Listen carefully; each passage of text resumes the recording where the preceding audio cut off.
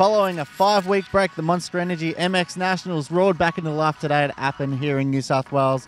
Cam Williams, big winner today was Matt Moss, now inched to within 4 points of that MX1 championship lead. Yeah, look, he made hay while the sun was shining, didn't he, Matt Moss, today? He did a fantastic job. Second moto probably could have been a better moto for him. He said that on the podium. But the reality is, when you're racing someone like Cody Cooper who gets to start, good luck catching him. So 4 points. This thing's going to go all the way down to the wire, and Harvey Bay in 2 weeks is going to be a really tough one. Now, Matt Moss, he won that opening moto. Moto 2 was Moto Pirelli Suzuki teammate Cody Cooper. He come out, won that one. Pretty amazing ride from Cooper again. That Moto 2, he's just got those ones dialed. He does. If he can get a start in the first moto, like he said on the podium, he's so hard to beat, this guy. You give him a sniff of a lead at the start, and he's gone, and you won't catch him. He's so such an enigmatic character, I'm trying to say there, that he can't seem to make a lot of passes in a race, but if he gets to the front, he is gone.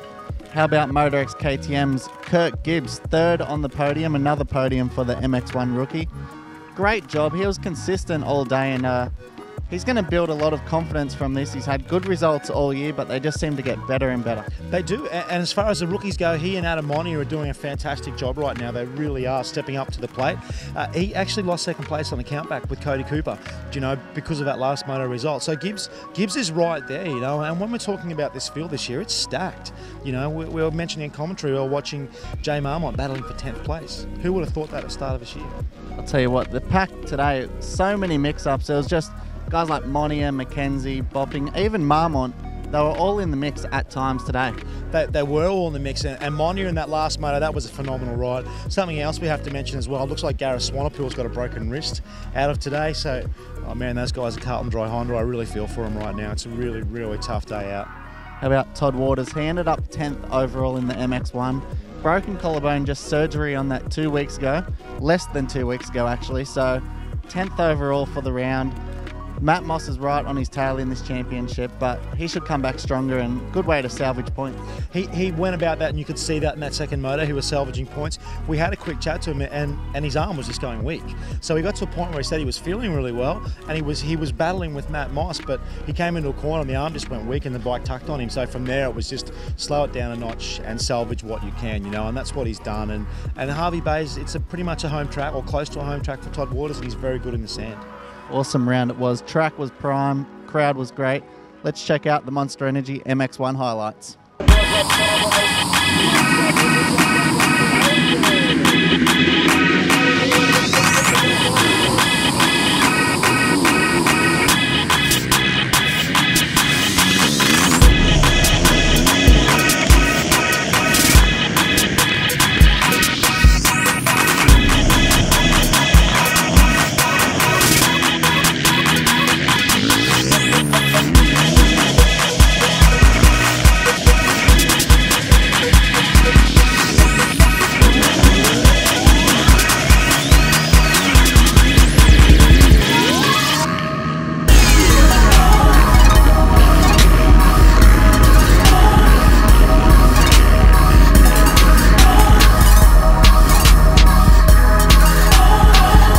In the Motul MX2 ranks, Luke Stike, Circo Yamaha rider, took another round win, 5th round win of the season.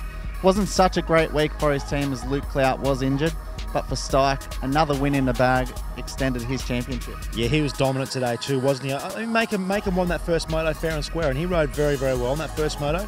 But Luke Stike, he's the man to beat for the championship, and obviously with Josh Casey, he's done for the rest of his motocross series. So right now, it's actually Luke Stike's championship to lose. He's got a lot more to lose now than he does to gain. How good was Cale Macon? Boosted himself up to 2nd in the championship now. Broke through for his first pro moto win in that first one. Looked so comfortable doing it. He fought back in the second one and ended up 2nd overall. Yeah, he's really found his feet in this class, Cale Macon, hasn't he? And that bike looks very good. His throttle control was good, and overall his fitness was exceptional. And we saw him charge really hard at the back end of that second moto to get himself to where he did. And that last 10 minutes was phenomenal for Cale Macon. So he is a real talent for the future, Cale Macon. He shows that he can mix it with these guys and beat these guys. So I'm looking forward to next year with that kid for sure. I think possibly even the rider of the round, Cade Mosey, back from injury, put 07 Motorsports Kawasaki on that podium, aboard the 2014 model as well. So good to see Cade back, and he was just consistent all day, and he kept Stike on it. Yeah, look, this is a tough sport, isn't it? You know, and we're at Wonthaggi and we saw those guys lose both their riders, and to get Mosey back here and to get on the box, it's just reward for all the hard work and all the heartbreak that they've gone through, you know. And I'm really pumped for Cade Mosey and Steve Power and the guys at 07. They put in a lot of work for a privateer team, and they're a slick effort. So it's really good to see those guys be rewarded by Mosey's hard work with the box. Yes, and Duran Stapleton 4th, as well as Reece Carter in 5th. So a couple of Suzukis there inside the top 5. Awesome day it was again in the MX2. Let's check out those guys' highlights. Yeah, we taking over. Yeah, we taking over the game. And you don't have to wait now. I'm coming for ya, and you don't have to wait now. And you don't have to wait now. I'm coming for ya, and you don't have to wait now.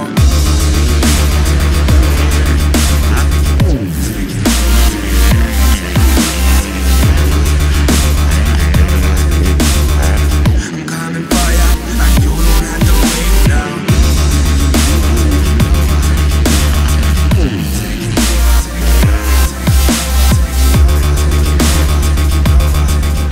In the Pirelli MXD ranks today, Jack Simpson back on top of the podium.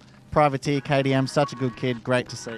Yeah, he is a really good kid, isn't he? And he's a phenomenal starter. And we looked at this track and we thought maybe if it's a bit of a hard pack, these 2 strokes will struggle. But his throttle control really did come to the fore today, Jack Simpson. He was fantastic. As was Hamish Harwood. He did really well to conserve his championship lead. And you can see the maturity coming out in that kid now. He's thinking about championship now, not about just race wins. Jay Wilson, he rose to 2nd, overall for today, then Harwood 3rd. So these guys, the consistency, it's not always there, but it seems they're the same guys rising to the top each round. Yeah, look, Jay Wilson, the kid's, man, if he can get a start, the first moto, 23rd at the end of the first lap, second moto, 26th at the end of the 3rd lap, and both motos he gets himself back to 3rd. So the speed is there, but it's the start that he's missing, and we see this in this MXD category. This is where these guys learn about consistency, about starting, and about charging through the pack, and we're watching these guys learn the lessons week in, week out. Joel Dinsdale, tough break for him, the other GYTR Yamaha. Won that first moto in style, and then in that second one, unfortunately crashed out. Yeah, he was charging hard in that first moto, and we saw him at the end of it, and he said he had to get aggressive early, which he did, and we know this track is one line, so, rubbing's racing, as they say, and yeah, had a pretty big crash up on the hill. From what we're getting so far, no broken bones, but definitely had his bell rung, so he's off to get a few scans just to make sure he's all right, but he's remembering stuff now, so it looks pretty positive for Dinsdale. But in terms of his first year in his championship, so that's a kid for the future. Yeah, fingers crossed for Joel. Yeah. Thank you, Cam Williams. Check out the MXD highlights here on MotoOnline.com.au.